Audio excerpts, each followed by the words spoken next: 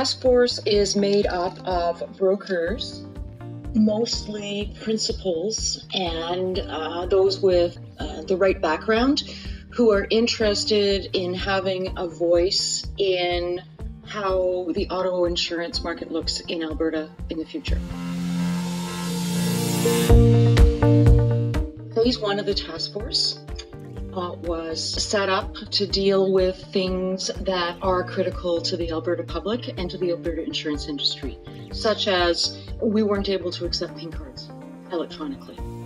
We couldn't get our equivalencies passed by the government to use our designations in lieu of writing the provincial licensing exams. We were concerned that the 5% cap needed to be allowed to expire because it was causing a much greater issue with respect to premium increases than it should have been. There was no recognition that costs continue to rise, even though premiums were capped by the government.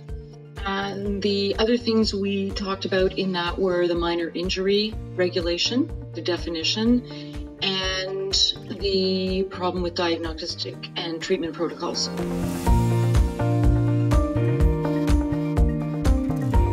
Our task force is now entering phase 2. The intention of this task force is to work on critical issues facing the Alberta public and the Alberta insurance industry, most notably the automobile product.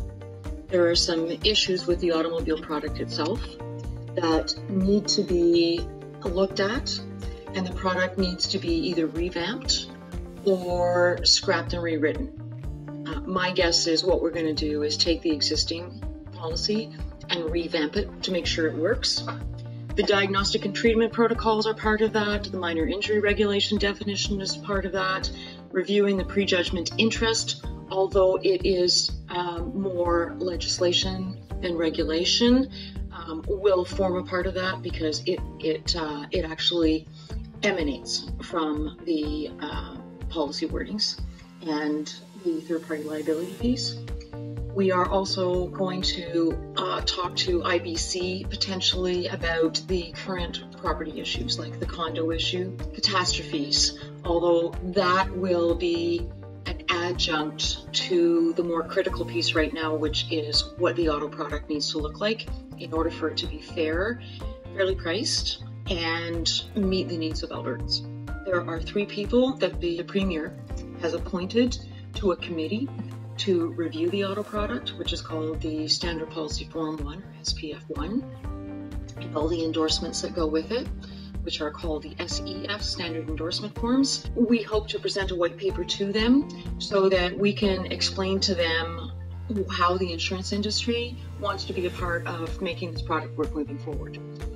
Where we see deficiencies, where we see things that need to be more clearly defined, and how we can make the product work better.